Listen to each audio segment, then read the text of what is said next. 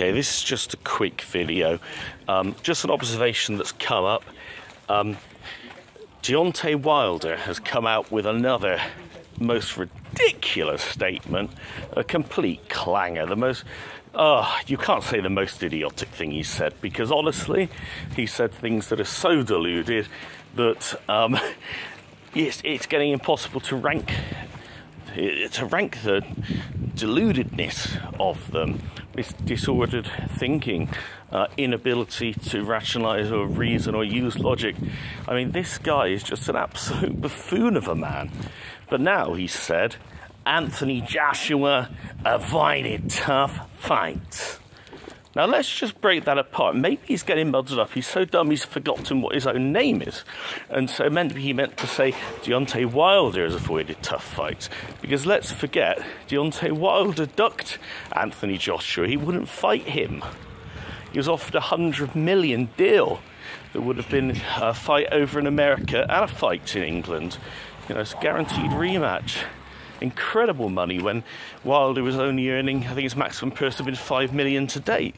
And yet, Wilder didn't want it because he had Finkel, his little white master, whispering in his ear that you've got to believe in yourself, Deontay. You got to believe in me. You got to bet on yourself, and to do that you gotta stay with me, and all this stuff. It makes no sense, obviously, other than if you're trying to make money for yourself and you don't want Wilder to make money. Because, you know, many of us believe Wilder would have beaten Joshua. I think he still might, but we won't know because Wilder wouldn't fight him. But let's just look at why Joshua lost his titles. Any other boxer, well, I say any other, no, I mean specifically Deontay Wilder in that position, he'd have just ditched the belt. The only reason Usyk got that fight, Joshua could have fought against other people and probably made a lot more money, actually. But he wasn't going for the money, he was going for the glory, and he wanted all the belts. And so when that WBO rather, was there, because Usyk had been the unified, undisputed rather, cruiserweight big guy, he automatically got the mandatory for the weight class up, the heavyweight division. And Joshua, no doubt this went through his thinking, that actually Usyk's incredibly good and I could lose to him.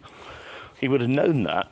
But he didn't want to duck the fight. He didn't want to make himself like a Wilder or even like a Fury to a degree. No, he wanted to fight the best and prove he's the greatest. He could have just ditched the WBO belt. He could have reasoned, well, WBO is perhaps the least prestigious, at least it used to be not considered that prestigious, and Lennox Lewis didn't have it when he was undisputed, and, you know, yeah, now it's considered a real belt, but, you know, it's not like that was... I'm trying to think which order he got the belts in now. He got that one off Parker, didn't he? So he could have said, well, it is my most recent belt, so it could go, or whatever. Because what was it? What was his first belt? Was IBF against Charles Martin, who was the holder of that belt. And the second one was when he fought Klitschko for the vacant belt, which was WBA Super. So he could have ditched that. But he didn't. He chose to fight, knowing that there was a very good chance that he would lose. And he did. He could have reasoned then not to take the rematch, instead go away, practice his skills, wait for Usyk to age a bit, maybe get a bit more damage put on the clock, this kind of thing on Usyk, and then take him on again later, at an easier time, like do a Mayweather. Mayweather used to do that. You know, wait for Pacquiao to look a bit vulnerable. But anyway, no, Deontay Wilder is getting very muddled up if he thinks Anthony Joshua has ever avoided tough fights. He's always wanted the big fights. He's been trying to make the fight with Fury for ages. But Fury has never wanted it. And don't believe anything Fury says. I mean, every other statement he makes contradicts itself. He's a total liar. First, he wants the fans to be able to watch him fight Usyk for free. Then he wants $500 million to make the fight. Now, if that's not a complete lie, we don't know what is. But yeah, Deontay Wilder, how did he get his WBC title when he had it? Didn't he beat Bumains de Verne? Very easy fight, not a top fighter by any means, probably not even in the top 10 at the time. And then just defended it against a bunch of nobodies. Admittedly, Joshua dealt with a couple of those nobodies. He beat Molina, and he beat Brazil before, even though Brazil had been battered by Joshua. Deontay Wilder was happy to make that fight, and obviously stopped him, I think, in the first round, wasn't it? And if we look at the list of mandatories that he fought, well, we don't even need to go there. I said it'd be a quick video. Just fighters not even in the top 10, not even, you know, just easy cherry-picked fights the whole time. And then he cherry-picks the wrong cherry, because he thinks that a big, fat, overweight, immobile Fury is an easy victory.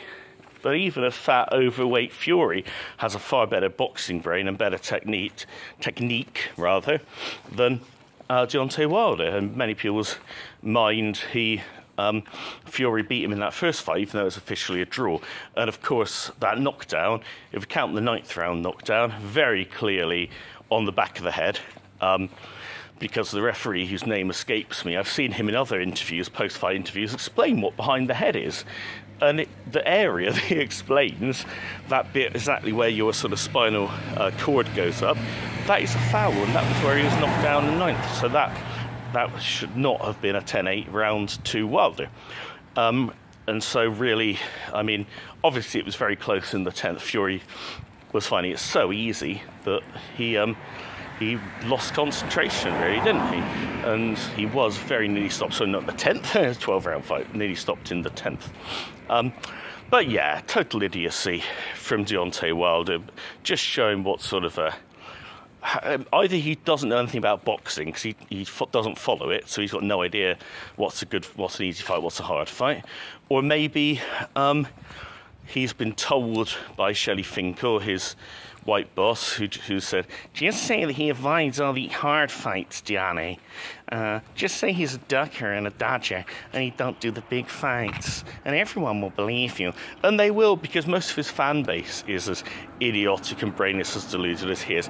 You know, it's funny that his brother, I've forgotten the name of his little featherweight, cruiserweight brother, who got knocked out again, didn't he? I've forgotten his name now.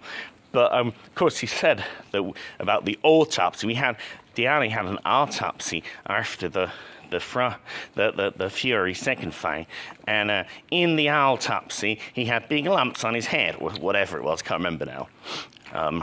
All these bizarre things. But I would love, actually, Deontay Wilder to have actually had an autopsy, because one of the things they can do, is saw open your skull, take out your brain, and they weigh it. So for a lot of historical people, we've actually had their brains weighed. And because the brain is a very heavy part of your body, there's a lot of processing power packed into it. And I'd be really interested with Wilder for his brain just to be weighed, because I imagine it's probably like a honeycomb. I'm sure there can't really be anything in there. There's probably like, and it's not racist, this is just, you know, what I think. There's probably like a little chimpanzee sat right in the middle, like a little baby monkey or something, that's just, you know, tooting little horns and cycling on a little bicycle and jumping somersaults. Or maybe, if that sounds racist, maybe a little mouse then, whatever.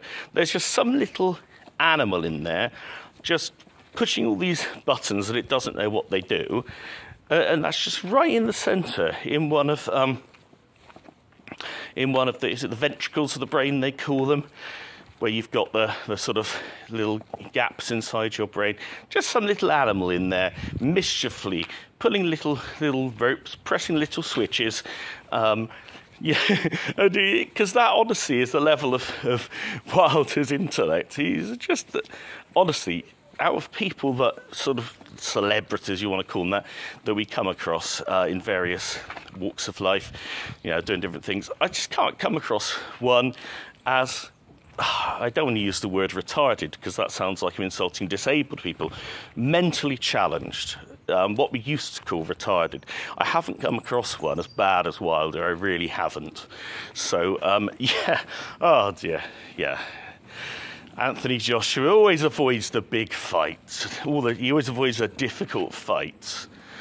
But will Wilder jump in there with Usyk? I'll believe it when I see it.